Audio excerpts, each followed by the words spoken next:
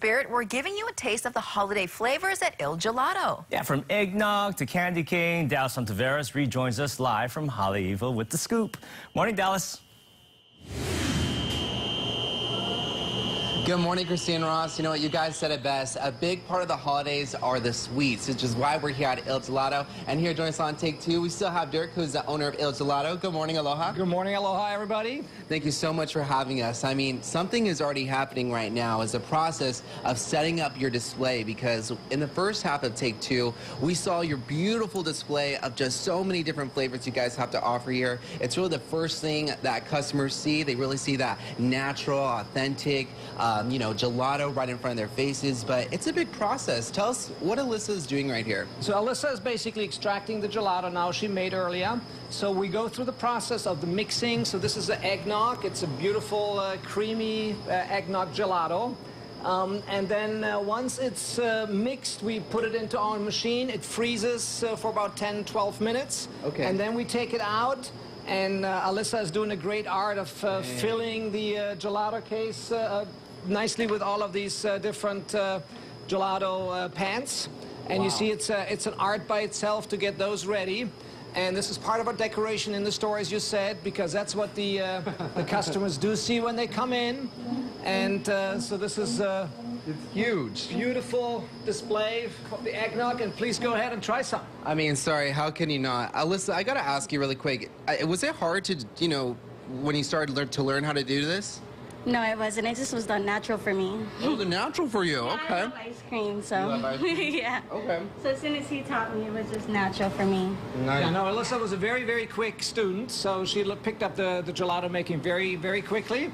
And she does wonderful. It's not just the looks, it's the content and it's the taste and the creaminess. So very proud of Alyssa feeding all of our people here on the North Shore for the store, as well as for our wholesale, because also we're having some wholesale customers here on the North Shore. So we're making this also in larger quantities for other restaurants and hotels. Nice, great job, Alyssa. Well, let's go ahead and see if we could put a cone together, because one thing that we were talking about all this morning were the different holiday flavors. And I know we have a few right here. This is the candy cane.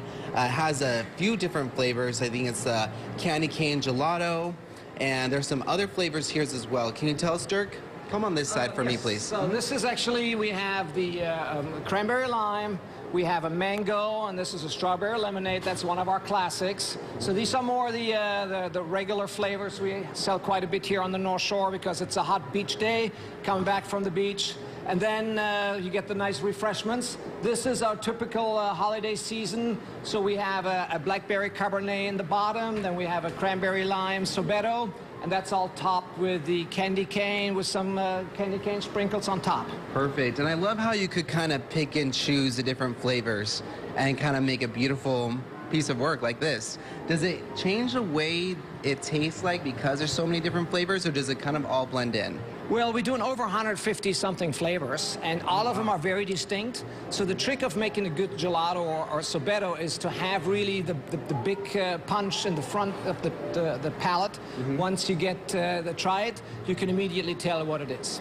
Nice, and I see that we have a beautiful waffle right here. You guys just serve more than just gelato. There's other things too. Yes, we also serving coffee, of course, and pastry, which we make up here in our bake shop in the back.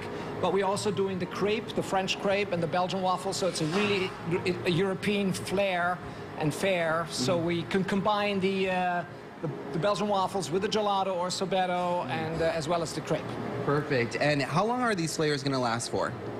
What do you mean? Like, is it just for December? Yes, all the holidays flavors, we stop them in January, and then we coming out with new flavors. And every couple of months, we have new flavors, the spring flavors, we have the summer flavors, we got the fall flavors. But on top of that, in the store, because that's the fun part and the creative part, is we making always extra flavors for the store. Every month, we have about 3 to 5 new flavors we're presenting. Nice. There's a lot going on here at Il Gelato, which is pretty awesome. So thank you so much, Dirk, for just showing us around and all these different holiday flavors to check out for the season. Come over and enjoy it in one of our stores. We're in Waikiki in the International Marketplace. We're in Kahala Mall. We're in Pearl Highland Shopping Center. And, of course, here in the North Shore Marketplace in Haleiwa. Perfect. Reporting from the scene, Dallis Ontiveros. Saying back to you, Ross Christine, studio. Oh, that looks so good, Dallas. So that answers our question. The gelato will not be coming back. It will not be coming back. It's going to melt before then. But Or he it's looked gonna- like he was enjoying it. Or it's going to be gone because they're just going to like, go to town, him and Justin. But I love how he says, sorbeto, Yeah. sorbeto. All right, coming up next, saying goodbye to a popular poke place.